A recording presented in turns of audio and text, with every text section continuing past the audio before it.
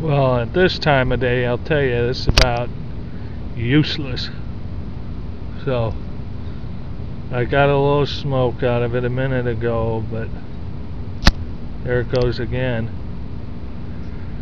But the lens is so small, you need lots of heat, and not springtime 3 o'clock in the afternoon heat. I mean, I can get a little teeny smoke out of it. I'm going to try some paper here. Nothing, and I'm using the convex side towards the element. It's just too late in the day, although I'm wearing a black shirt and I'm hot as fire.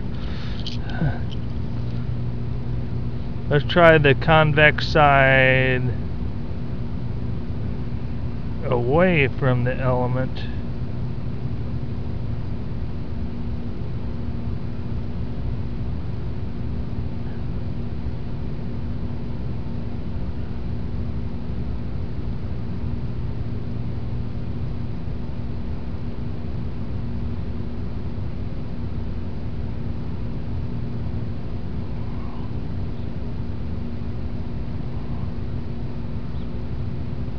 Huh. I'm not impressed. Need bigger lens to capture more light. Simple, really. Of course, the sun is way from its apex, so to be fair, you would want it right overhead. Now you see spots for a half hour. That's a bad thing about looking at bright lights like that. Well, at least it's showing which way north is. Approximately.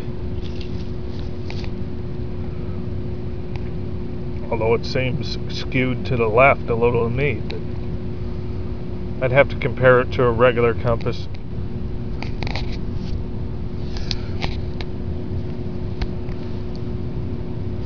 Yeah, I guess it's pretty close to the electronic compass.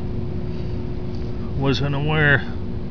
They do match pretty close. Well, so it's, you know, it's a good reality check.